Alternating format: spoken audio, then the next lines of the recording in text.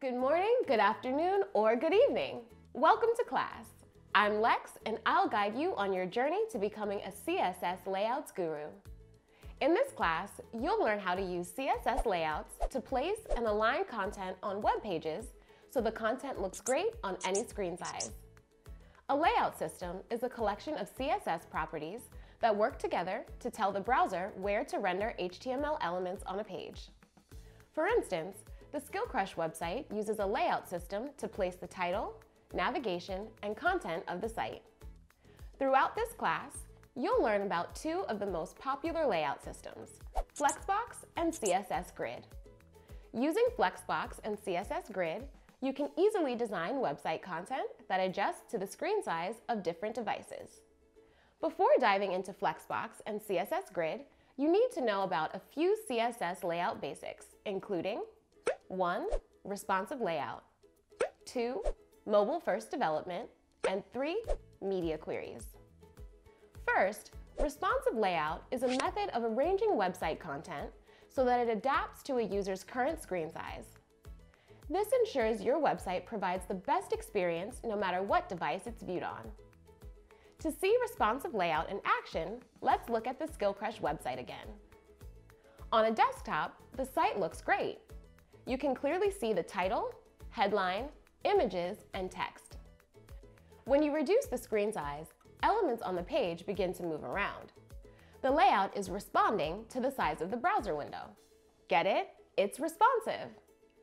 Even when the screen size is small, like on your phone, users can still navigate and read the content.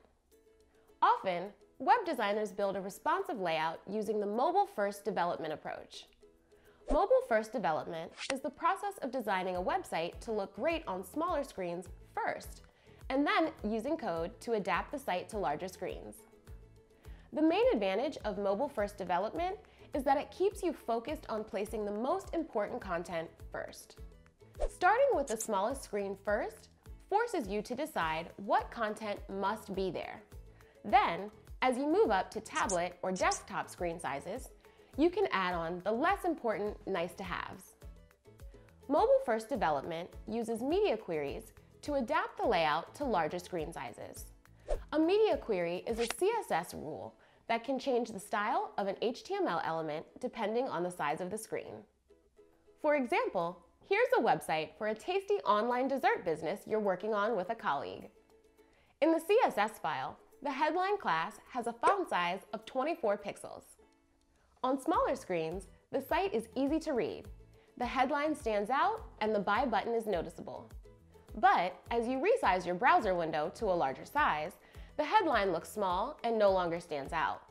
Fortunately, there's an easy fix with media queries. You'll start by adding the media query, which has an @ sign followed by the word media. In parentheses, you can set the min width. The min width property assigns a specific style when a browser window exceeds a minimum width. Here, you'll set the min width as 640 pixels, which is a common screen size for tablets. When the browser window reaches 640 pixels, you can tell the font size to increase to 32 pixels by updating the class font size inside the media query. You can set another media query to increase the font size to 48 pixels when the browser window exceeds 1024 pixels, which is an ideal size for desktop screens.